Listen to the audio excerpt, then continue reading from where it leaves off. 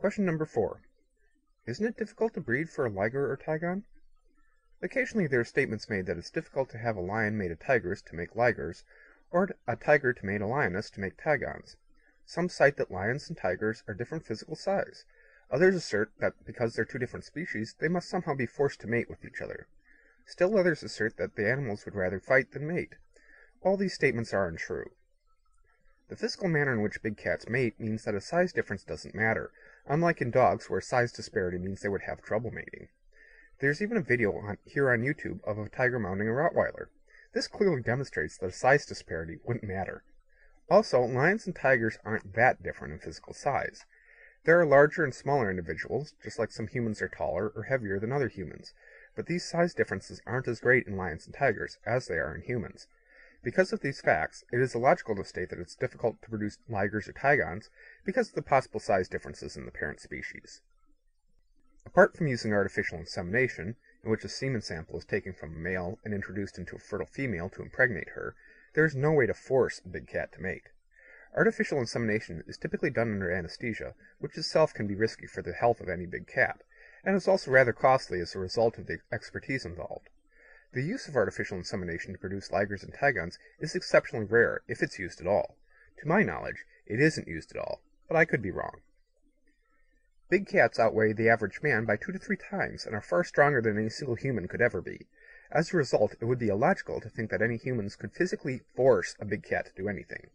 Also, using external items to physically compel a big cat to do anything it otherwise objects to only leads to problems working with the cat down the road, and as such aren't normally used in training or keeping of any big cat.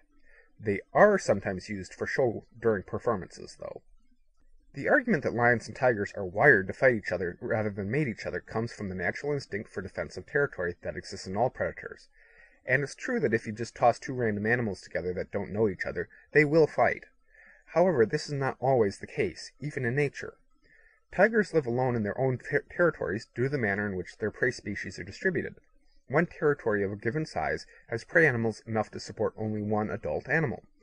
Tigers' territories actually overlap those of their neighbors, and when a female is in heat, male tigers will stray into her territory to court her and hopefully mate her.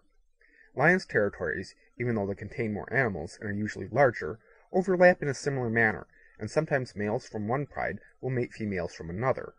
More often with lions, though, it's that the females are mated by prideless bachelor males that don't have their own territories and exist roaming in the no-man's land area between the home territories of established prides, or even within the pride's territories themselves, but not while the pride is actively occupying that part of their territory.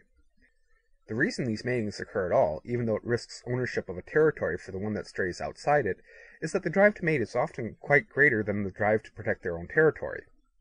In captivity, we humans establish the size of an animal's territory by fixing the boundaries of their enclosure, and provide all the food they desire, so they have a reduced need to patrol and fight to defend what they consider their territory. This typically puts the drive to reproduce above the drive to defend territory. Animals known to each other, perhaps even the big cat version of friends, would be far more inclined to mate each other than to fight each other, if they actually like each other. So all in all, breeding to produce ligers and tigons is no more difficult, nor requires more human involvement, than breeding to produce lions and tigers.